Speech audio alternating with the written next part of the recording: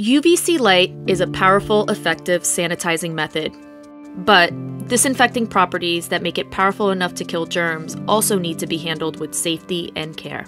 In this video, we'll cover the essential UV safety procedures and best practices. First up, if you're using or operating UVC light, you need to ensure that you're using the proper protective gear. Think of the UV as focused, amplified sunlight.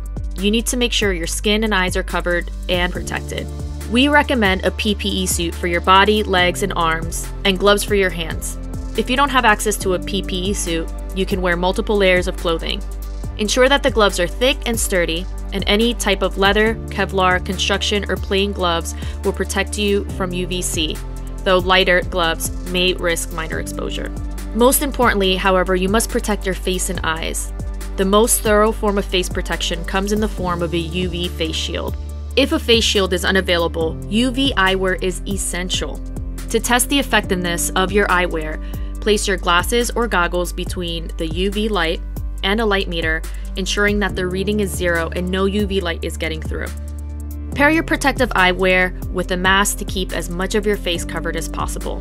Lastly, fill in the gaps. Depending on your protective gear options, certain areas of your neck or wrist may be exposed. The closer you are to your UV light, the more you risk exposure. Always err on the side of safety and overprotection. Using UVC light safety procedures.